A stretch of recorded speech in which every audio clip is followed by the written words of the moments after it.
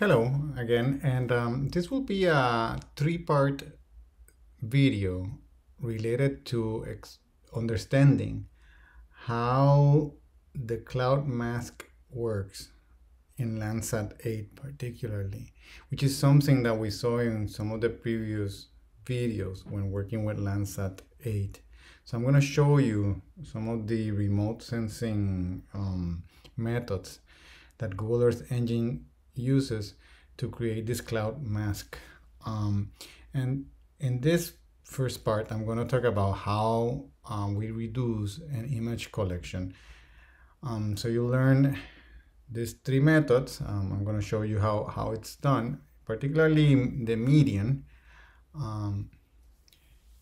And one of the things that we have when we deal with images like Landsat, it's this multiple bands per image, right? And if you go to Google Earth Engine, let's go to Google Earth Engine and we go to data sets. Again, we're gonna work with Landsat images. So let's go with the Landsat, go to Landsat 8. Let's go to Tier 1 surface reflectance. And we can check the bands, right? We have multiple bands. And not only the regular bands, but also we have these maps related to the qualities of the image, which we'll talk on the third part of the series on understanding this cloud mask. Okay, so as you see, we have multiple bands, right? So in this figure, I didn't have a space to put all the bands, but understand that each Landsat 8 image is composed of multiple bands. So band 1, band 2, band 3, band 4, etc., etc. Each band is a collection of pixels, right?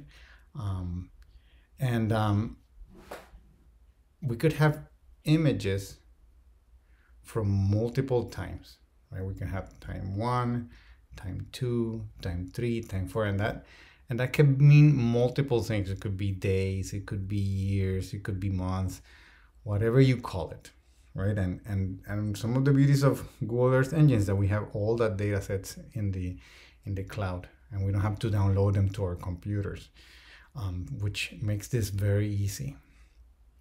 So again, each of those images, we can have a Landsat image for multiple different moments. Let's call it like we have it for one per year, let's say. So we have one image for 2016, we have one image for 2017, we have one for 2018 and 2019. So one of the things that we want to do when we have all this set of images is to reduce them into one single collection of bands. And one of the ways that, for instance, can be done, it's by applying a method such as getting the median. And what we're going to do is, like, we have all these Landsat images for different moments in time, right? And we have band 1, band 2, band 3, band 4, etc., etc. So we can get the median value for band 1, the median value for band 2, the median value for 3, for band 4, etc., etc. So, and then this is the image that we're going to analyze, or that we're going to present in the map. Okay, and we not only need to be able to do median, we can do the max, we can do the minimum, we can do all sorts of different things. And again, this is happening at the pixel level, right? We're dealing with rasters, and rasters are collections of pixels, right? Like little grids like this. And here's an example of a raster of 3 by 3, right? It's 9 pixels. And here we have, let's assume that this is the band that we have for 2016, the band number 1 for 2016, band number 1 for year 2017, and band 1 for year 2018. And you can see the values here. I just created some values that go 1, 2, 3, 4, 5, 6, 7, 8, 9. And in this one, I go and put it 9, 8, 7, 6, 5, 4, 3, 2, 1. And in this one, I have 1, 4, 9, 1, 4, 9, 1, 4, 9. Okay. So let's say we apply the median, which is going to be the one that you're going to see that that Google applies to Landsat images. And if we go in the first pixel, for instance, we see that we have a value 1, we have a value 9, and we value 1. So the median of all these three values is 1, right? And for the second pixel, we have value 2, we have value 8, and we have value 4. So we know that the median value is 4. And for the third value, you see, so we have 3, we have 7, and we have 9. So the median value of all these three values is 7. So we assign the value 7, and you should see the same thing happening for all the others. And this is the way that Google Earth Engine defines it. We could also apply other methods like maximum value. And for instance, let's see, on the first pixel, we have 1, we have 9, and we also have 1. So the maximum value of 1 and 9 and 1 is 9.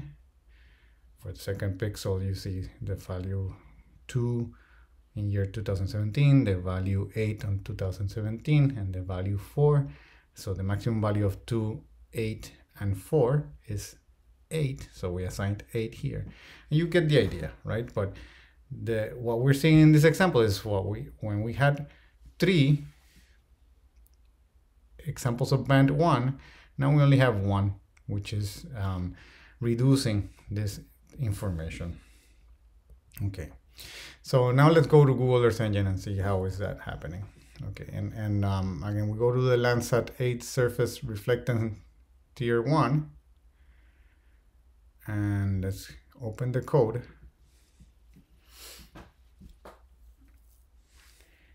And again, we start with defining this function, which I'll enter in more detail later on. And we create a data set from an image collection, which is the Landsat 8 tier 1, right? And we're selecting some dates within that Landsat, and then we're applying the function that we have defined here. We'll talk about that on the third video of the series. And what I'm doing right now is I'm just annotating it so I don't apply the masks.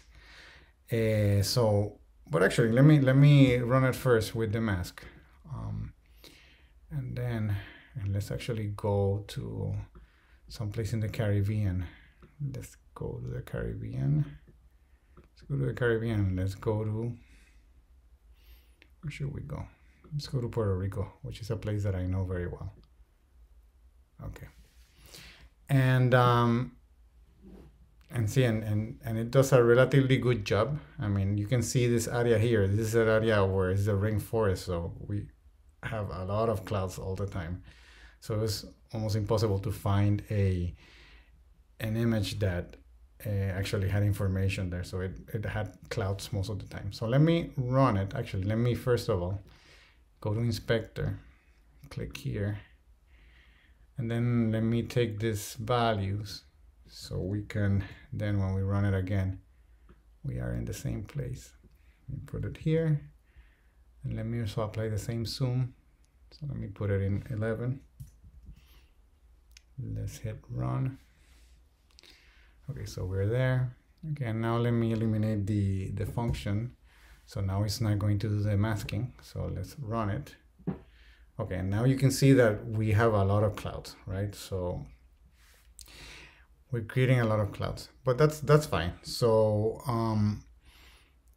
but we still see some information, and we're seeing the median of all this data set. So here we created the data set, which is the Landsat 8, right? From all the year 2016. That's what the filter date is doing.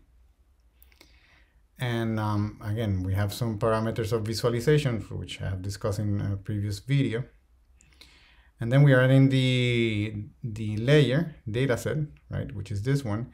And here we're applying that, I would call it method for the moment, which is called the median, right? So it's only giving the median value of a place. So if I click here, I'm gonna get some values, right? So now let's do this, the following. So let me click here and make it get the min value.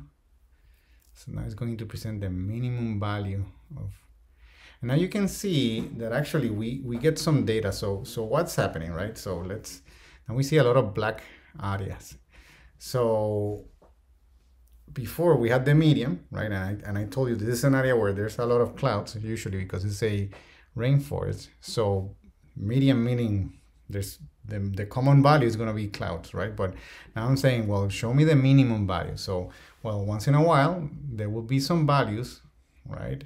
And you will be able to see the terrain, but also I'm telling, give me the minimum value. So, well, I got a lot of the shadows of the clouds. So that's why now we see a lot of black areas. Let me show you that so you can see it for entire Puerto Rico. It's a little slow, the internet right now.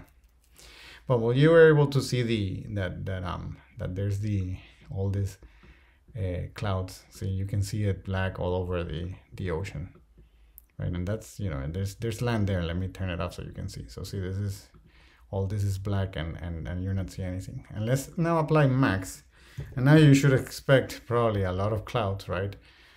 Because there's a lot of clouds all the time in Puerto Rico. So we should expect a lot of clouds. Right now the internet is a little slow, but yeah, you could expect that. So see, it's all white. That should be the case. There's some places here that had some data one day that wasn't a cloud. Because cloud, it's a reflection of the sun, so you're getting all the highest values at that moment. So the outcome of that result is mostly white. So I think with this video, you were able to see some of the beginning of understanding what is going to be happening with this function.